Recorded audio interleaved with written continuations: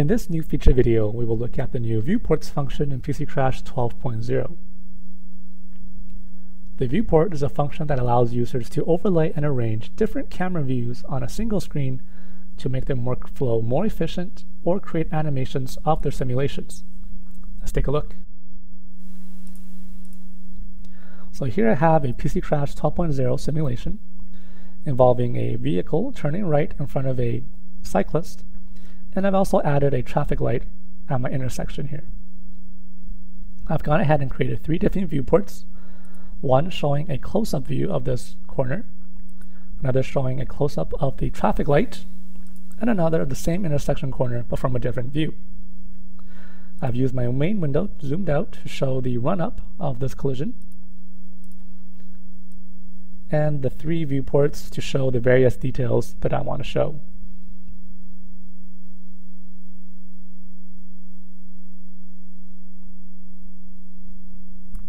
To create a viewport is very simple. We can navigate to the View ribbon, and under the Viewports sub-ribbon, we can create a new viewport. We can give it a name. We can specify the size and position of the viewport or adjust it later on. So we'll leave the default settings for now. And here is our viewport. The same tools to manipulate the camera position in the main window can also be used to manipulate the camera position in the viewport. So I can zoom in, zoom out, change the camera views, or even use the predefined isometric views or the top and bottom views. In this case, we can do an isometric view like so.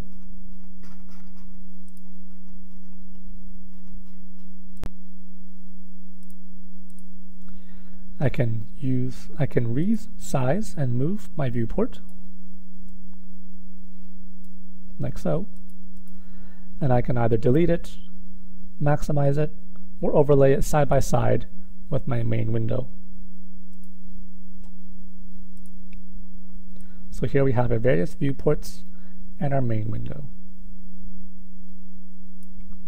The viewports can also be used in our 3D window of PC Crash. Here I've already created a simulation showing the interior view of the vehicle, and I've also overlaid 2 viewports onto the mirror, the main mirror and the right mirror of this vehicle. So here we can simulate what the driver of this vehicle may have seen from their rear view mirrors.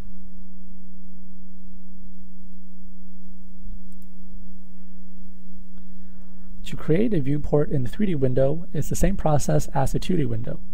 Now there is a new ribbon to define viewports.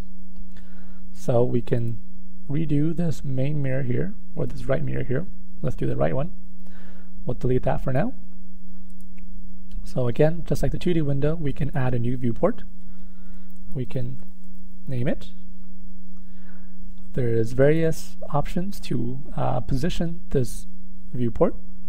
In this case, because we do not want it to move, we'll anchor it at the position where the mirrors will be, and we will define the size ourselves later on. So here we have a viewport, and we can move it to the correct position at the right wing mirror here, like so.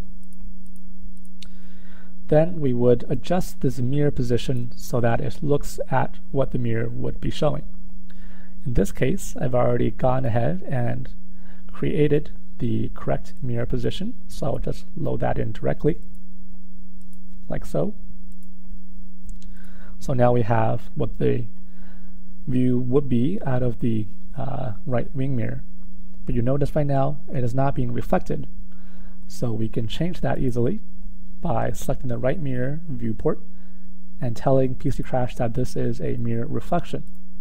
And now we see everything is mirrored, as it should be when the driver looks out of the mirror.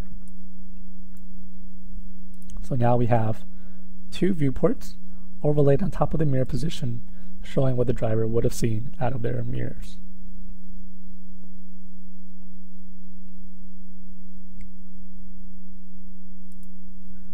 So this has been a demonstration of the new Viewports function in PC Crash 12.0.